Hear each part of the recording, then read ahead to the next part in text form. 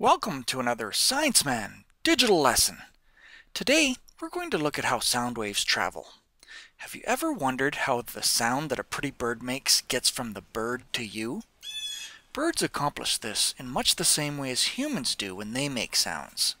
They create vibrations that travel through the air. In the case of humans, we create vibrations in our pharynx, specifically the area of the throat just above the windpipe, where the vocal cords are. These cords are really just folds of tissue that vibrate when air passes by them, much like the schoolyard trick of blowing across a piece of grass. The air makes the grass vibrate, creating a high-pitched sound.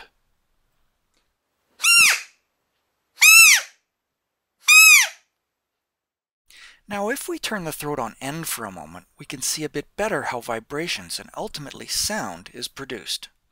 When air from the lungs is forced across the vocal cords, vibrations occur. These vibrations literally squeeze the air, creating areas of compression. These areas of air compression carry energy. These energy-carrying compressions travel from place to place, transmitting that energy. For example, when they smash into an eardrum and are heard as sound. Different sizes of compressions account for louder or softer sounds. We can see that here in this spring. A small compression would be a soft sound, while a bigger compression would be a louder sound. It's also important to realize that sound waves are longitudinal waves. They compress and vibrate in the same direction as they travel. Note also that it is not the medium that moves, only the vibration.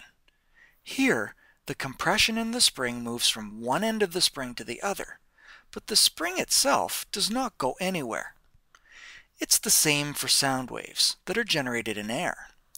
The vibrations travel via vibration of air particles, but the air itself does not travel from place to place.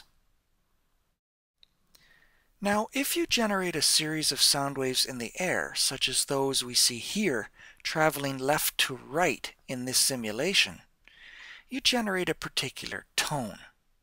If we want to change the tone, we simply generate the sound waves at a different frequency. Higher frequencies mean higher pitched sounds. And how quickly is all of this happening? Well, if the sound is traveling in air, it's moving at about 343 meters per second or 768 miles per hour. You may have heard of a sonic boom before. That's generated when an object, such as a fighter jet, breaks the sound barrier and travels faster than the speed of sound. Such fast jets actually travel faster than the vibrating compressions of the sound in the air. Thanks very much for viewing this digital lesson.